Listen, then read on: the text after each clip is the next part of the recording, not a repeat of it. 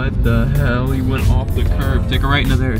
What's going on, guys? So we just missed our entrance into Porsche. Where there's this Porsche thing going on tonight, building the new Macan and the 992 911. Part of the reason we missed the dealership is because there's somebody that went up on the curb and they're stuck. Nope, this guy makes the same mistake too. Go around him. Shit.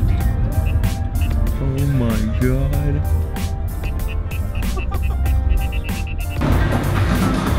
Anthony and Gabriel? So they have this place where I guess whenever service is gonna sit, where you sit and wait for your car, but you can look on and watch service. That's so cool. So this is Porsche North's service department. Wow, and over here they have a 918. Yeah, it's spotless here. It's a 50th anniversary edition Porsche Turbo S. Oh. Buy it because it has a special gold paint.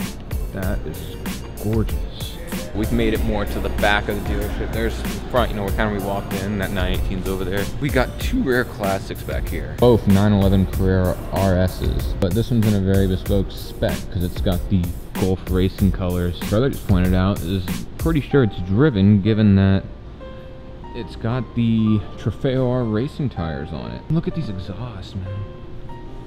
That's crazy. I don't know how much it's worth, but if I had to guess, it's somewhere around $500,000. That's gonna be the 992. They haven't built it yet. It's gonna be like an hour or something. This is why I love this dealership. It's got 2 stories. There's cars up there. It's just, I don't know. It's very open, a lot of glass. It's a very pretty dealership. Right along here, this is a line of all the generations of Porsche. Starting along here, this is the 991 going all the way down to, man, that even looks like a slant nose back there. I like how they got them all in the same colors too.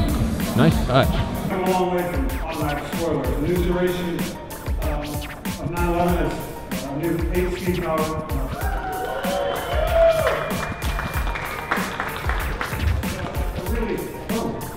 Really fantastic looking design. The null aluminum shifter feels amazing.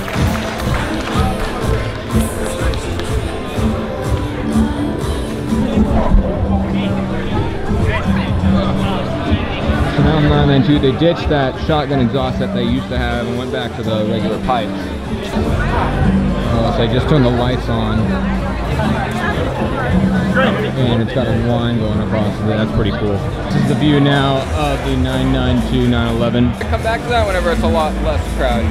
There's no way I'm going to be able to get a good shot of that. In the second story, can still barely kind of see that car. It's still sworn by people, but you can see the whole generation of 911. That's too cool. Getting more towards the end of the event, I'm going to do like an edit recap, kind of like how I did in like that McLaren video. For that, guys, thank you for watching. I'll catch you on the next one.